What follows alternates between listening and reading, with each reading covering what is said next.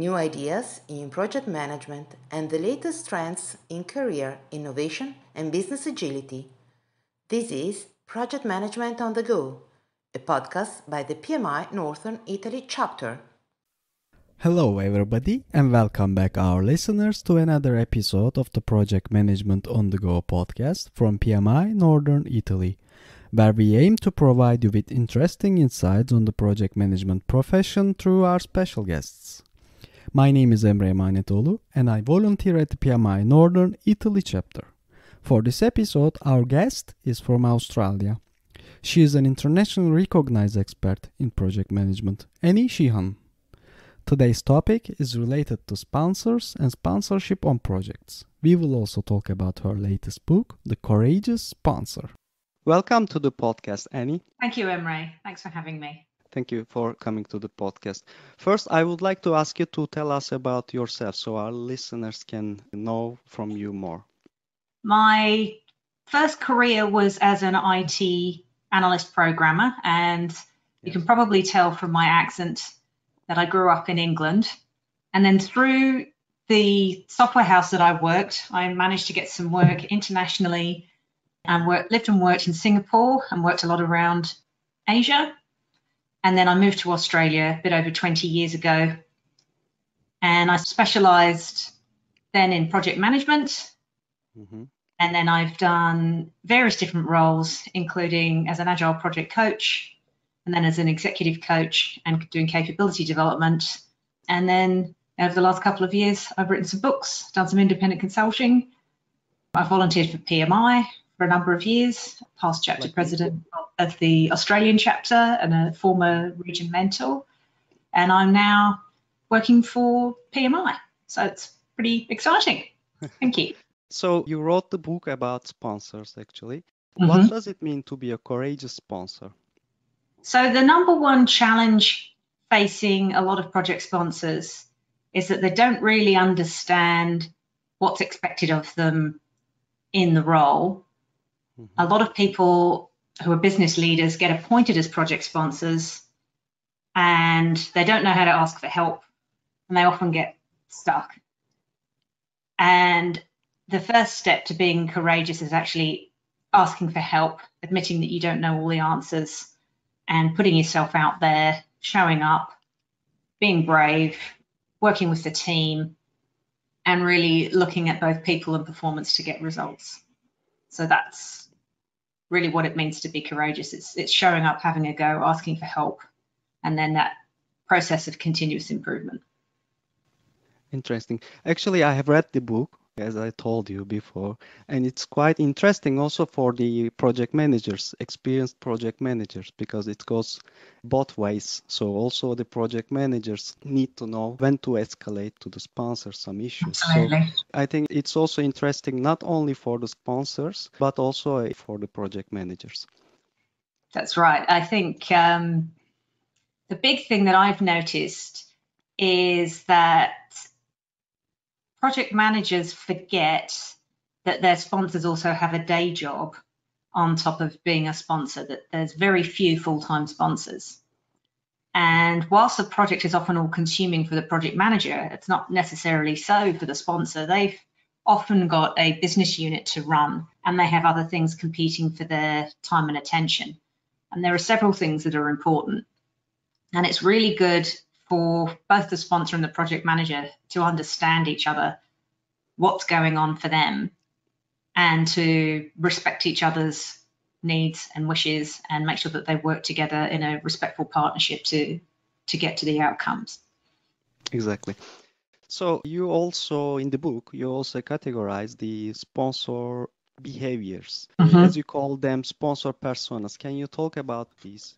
Yeah, so I have been coaching sponsors and working with sponsors very actively since for a bit over 20 years.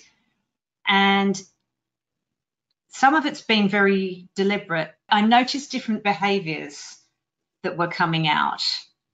And some people were easier to work with than others. And then in 2015, I was involved in a sponsor capability program the organisation that I was working at, and actually conducted a research project then and pulled together personal research on the different sponsor types within that organisation and previous organisations I worked with. And this was taken from a large pool of people. And we noticed these archetypes or personas that came up, and just the different behaviours attributed to those. And for the book, I actually distilled them into birds. So what we have is the aggressive magpie, who's you're not quite sure which version you're going to get, and they're very much about performance, and they often forget about people, so they can be a bit unpredictable, and the team gets a bit stressed out with them. And then you have your avoidant ostrich, who pretend everything's okay, but they don't actually want to have any accountability, and you ask them for anything and you can't find them. They're harder to find than the Loch Ness Monster. That, they disappear off, and they make some excuses, but they won't actually make any decisions or help you. So they're neither about people or performance. Okay. And then moving into the more courageous types, we notice that, new sponsors, I call them our curious ducks. I've been fortunate enough to work with several of those. And they typically say, well, I don't know what I'm doing, but I'm here to get a great result, and can we work together, and I'm here to learn. And they're just like the duck, looking as if they're calm on the surface, but they're pedaling quite hard underneath, and they're very approachable, and they work really well with the team. And then we've got the courageous eagles, and they are the ones that are about people and performance, and they are there flying above the landscape. They've really got their eye on the vision. So, and I think that's one of the most important attributes for a sponsor, is to be able to communicate and impress the vision on the team and the stakeholders. Mm-hmm. They've got their eye on the landscape, and they're holding their wings out protectively to look after the team. But they might be, when there's trouble, they'll get down and swoop down into the grass, like you might hear a mouse in the grass, deal with whatever's going on at the detailed level, and then, swoop back up to protect the team again once the issue's been dealt with. And those are my role model sponsors, really, is the eagles. So those are the four main types that I encourage people to be aware of their behavior.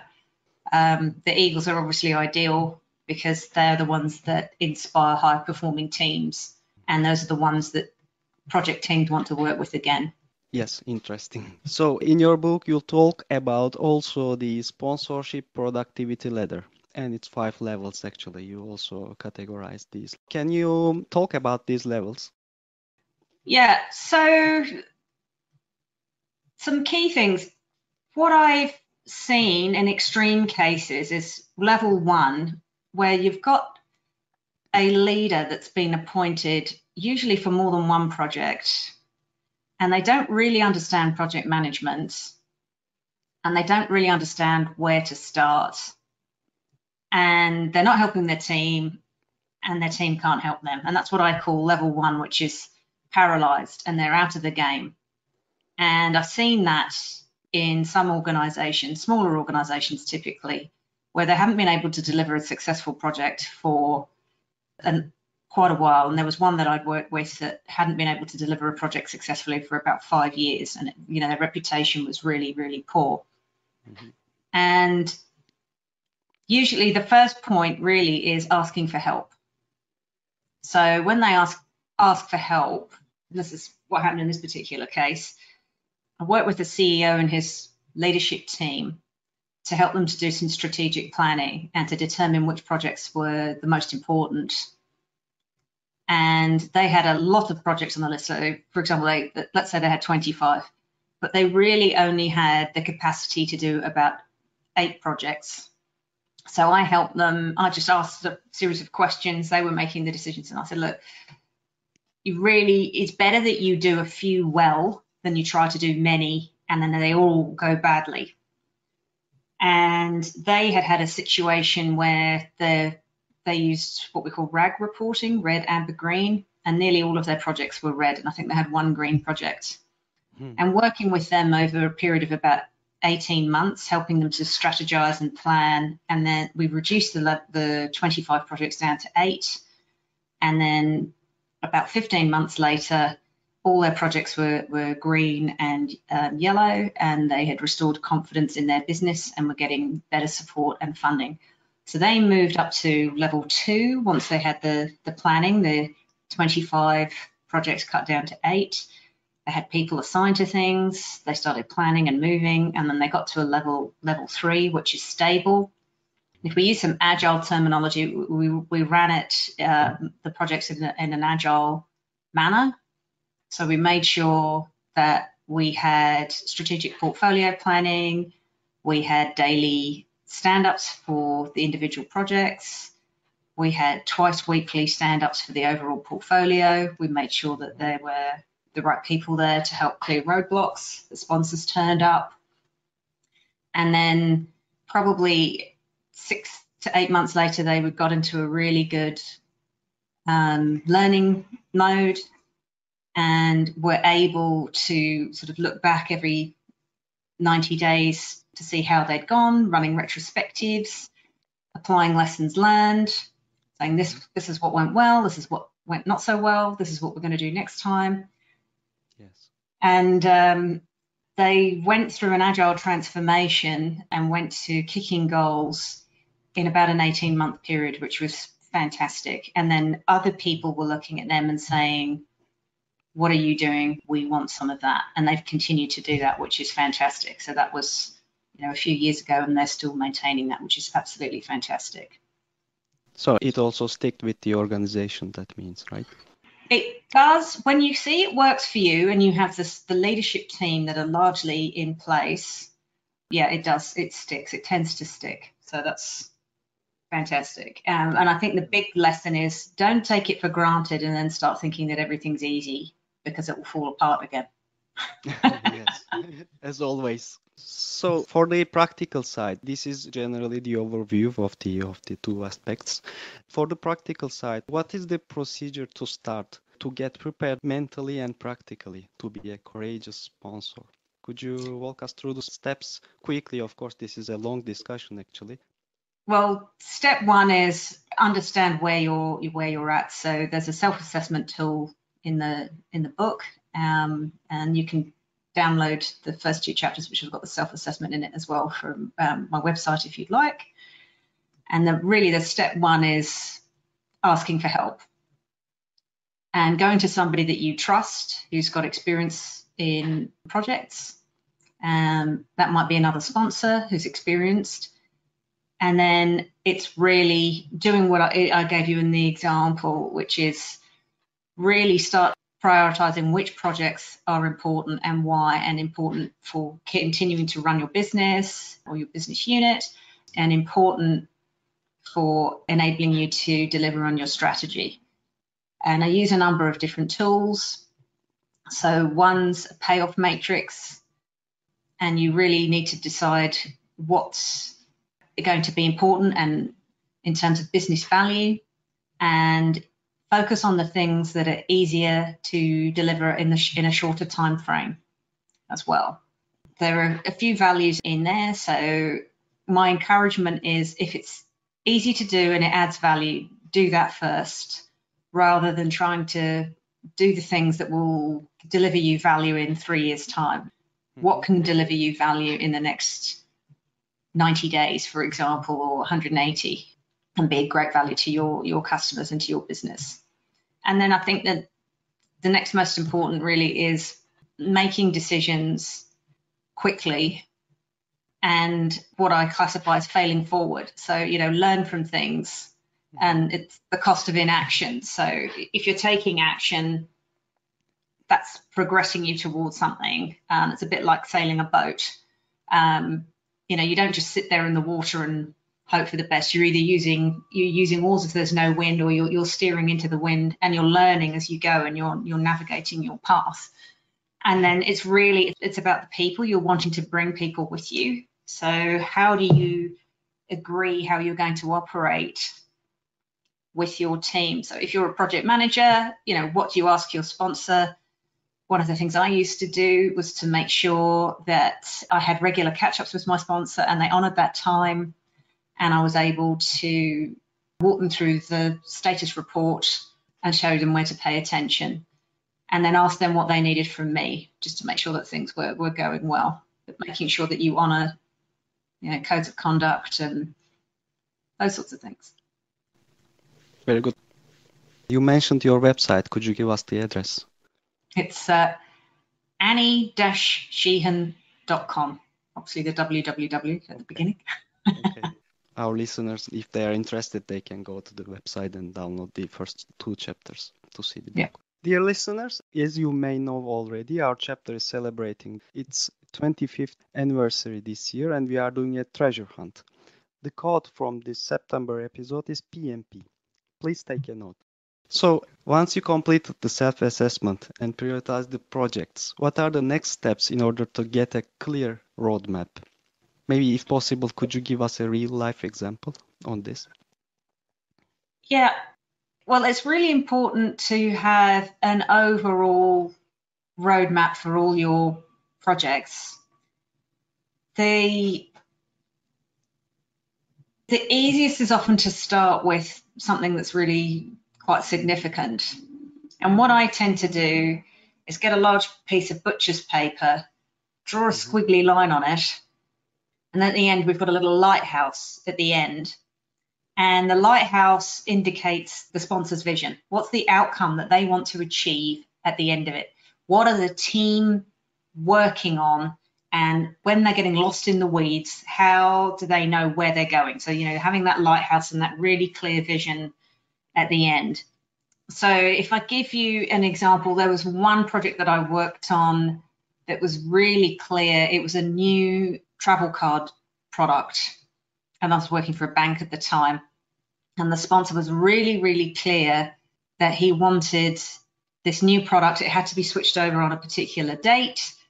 And one of his key stakeholders wanted to make sure that it was linked to internet banking, so that as you were traveling, you could top up the currency as you were traveling, and you could do it on your smartphone. And then no cards at the time in the world could do that.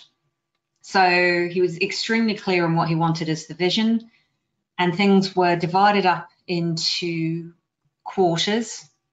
So you can see really clearly, you then map out your milestones along those quarters to see what is it that you need to have achieved by a particular point.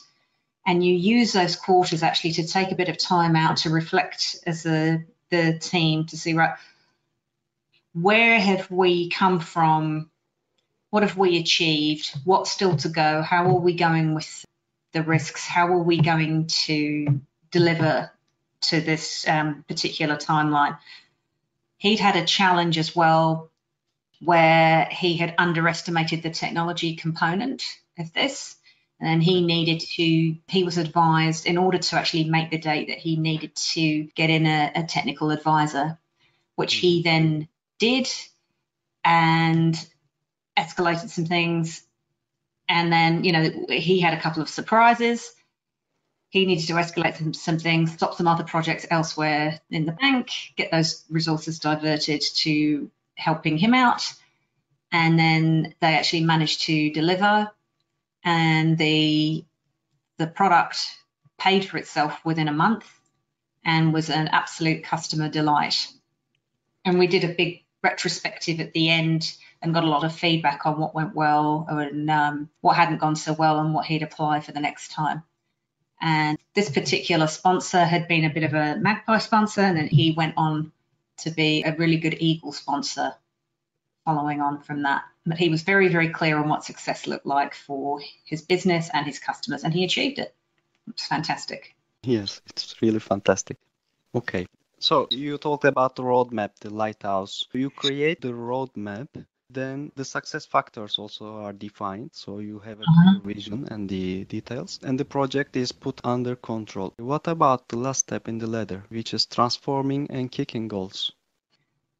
So you can't get to level 5 unless you've got a learning mindset. And you can't get to level 5 when you're just starting out. It comes after you've got some experience. So you're looking at really holistically what went well, what hasn't gone so well, but what do we want to adopt as our way of working going forward? And then what do we want to do? What ceremonies and habits do we want to have where we can have this guided continuous improvement? So I think that's really where you're transforming it. Who are you going to listen to? Where are you going to get your information from?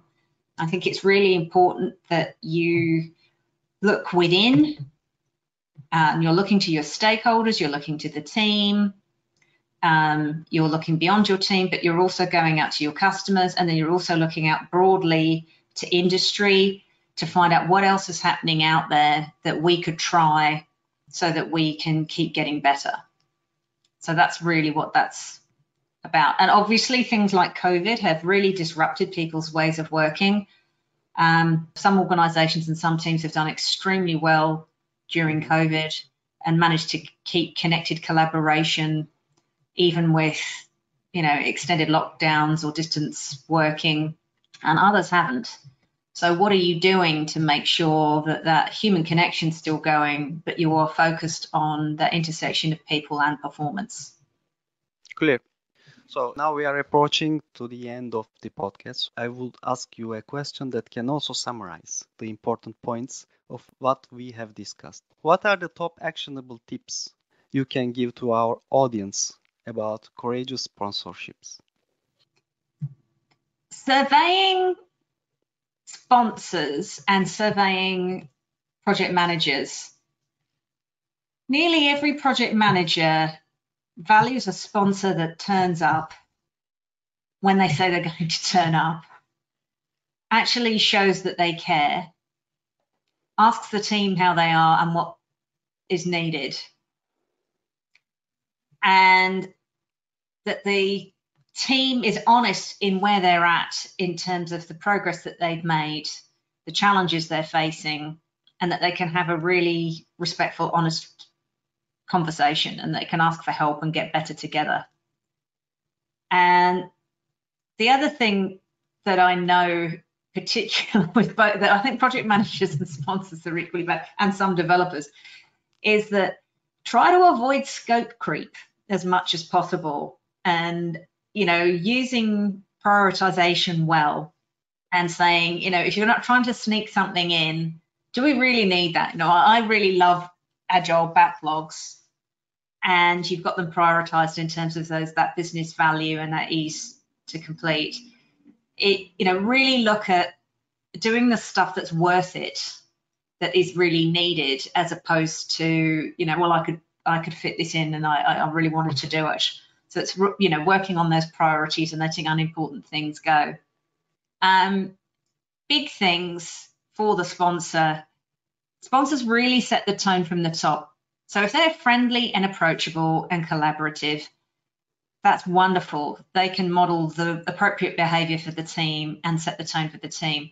And I worked with one really fantastic CFO who really made the time to come down regularly. I think he was on the 17th floor and we were on the 9th floor of a building. He would come down regularly to say hello to the team and to say thank you. So, we had regular morning teas, and we had a really lovely post-project celebration, and lovely speeches and everything. Just really nice, and showed a level of appreciation.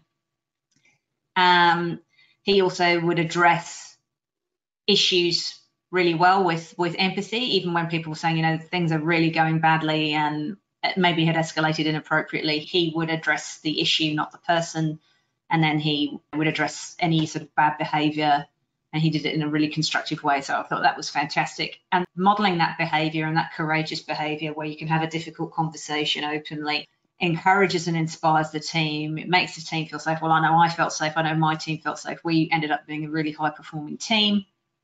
You get the results. That's fantastic. You're really bringing people with you.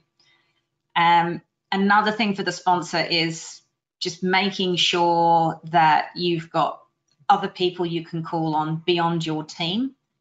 I think I've mentioned this earlier. If you've got somebody who's a trusted advisor, who's a sponsor, who you can learn from, who can give you a different perspective, that's really great. And then that means that if you're really worried that your team's not performing, you can ask some questions and either have your worries soothed or find a way to deal with them. And I've already talked about having a retrospective day every sort of 3 months or so and do a team building day. And I think the most important for each of us, in some cases, we don't have that much control over what happens. So plan for the worst and hope for the best. And sometimes the worst happens. You can always choose your response. So from each experience, if it didn't go so well, you just go, okay, what did I do? What happened? And what can I do and improve for the next time? And one of the sponsors that I work with, he actually had a review of how he'd been going. He'd been pushing the team incredibly hard. And he hadn't really been listening to his team, who said, things were a bit of a struggle. And he pushed them for a date when he didn't need to. And what happened was actually 3 of his core team members quit. Mm-hmm. And then he was kind of stuck.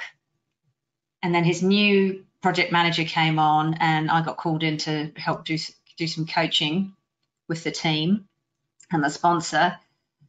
And the sponsor was incredibly brave. He had an assessment done and it didn't go very well.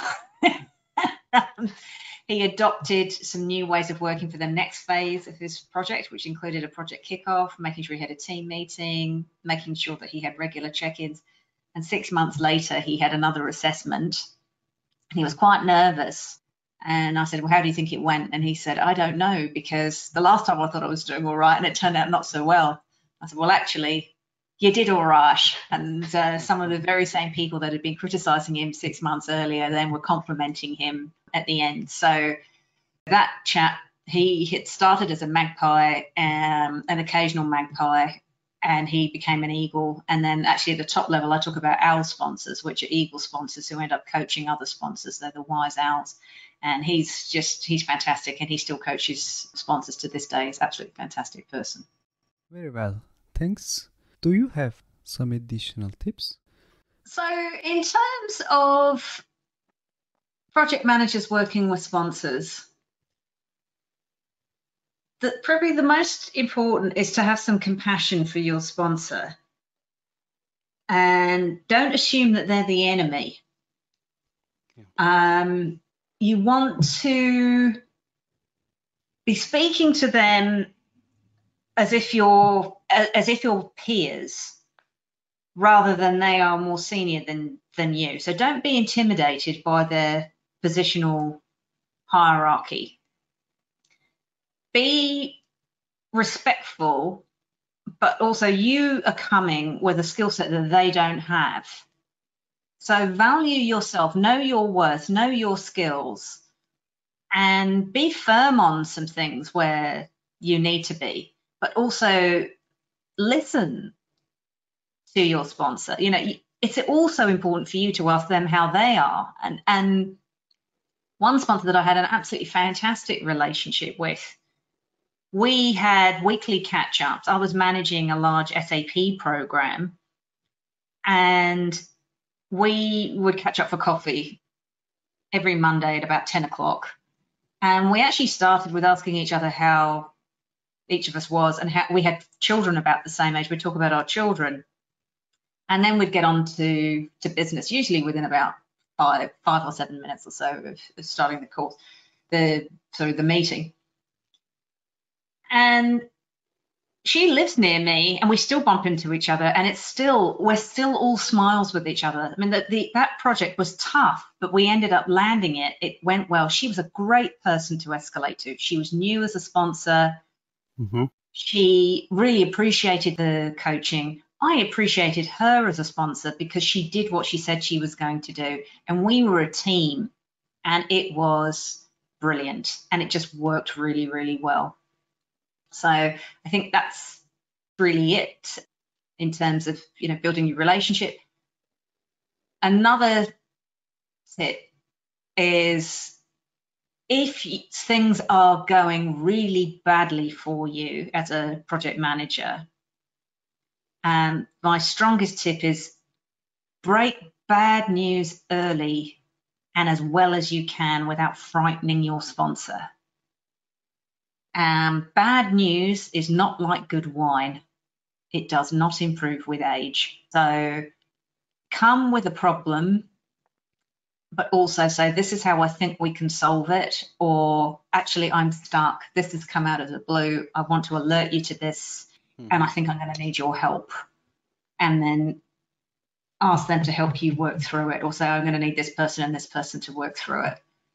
And I've seen that work really well. But if you pretend that everything's all right, it's going to blow up and your project's going to go badly and your sponsor's not going to be happy. So those are probably the two strongest pieces of advice. And as a sponsor, when your project manager's coming to you with bad news, don't yell, take a breath, try to solve things. Starting position is with empathy. And then it is, right now, how are we going to solve this? I'm sorry this has happened. Okay, how are we going to work through this? So don't be that aggressive magpie or that run for the hills ostrich. It's right, okay, what are we going to do? And we're in this together. So that's it. Very nice tips. Thank you. Annie, thank you very much for joining us. This has been an excellent and informative conversation. I hope our listeners enjoyed this episode as much as I did. Please tell us also where we can get the book. It can help our audience. Yes, you can buy the book on Amazon. Search on Amazon, just for The Courageous Sponsor and my name. And yes, you'll find it there. And you can get it on Kindle or printed book. I've been promising I'll do the audiobook soon. So hopefully within the next couple of months, the audiobook will be ready as well. So thank you. Very well. Thanks, Annie. Dear listeners, as always, thank you for listening. See you in the next episode. Bye-bye. Bye. Thanks. Have you enjoyed this episode? Then don't forget to activate the alerts or to follow us so you will not miss the next ones. This PMI-NIC podcast grants you 0.5 PDU. You can report on the PMI CCRS section, online or digital media. We are waiting for you at the next episode of Project Management on the Go.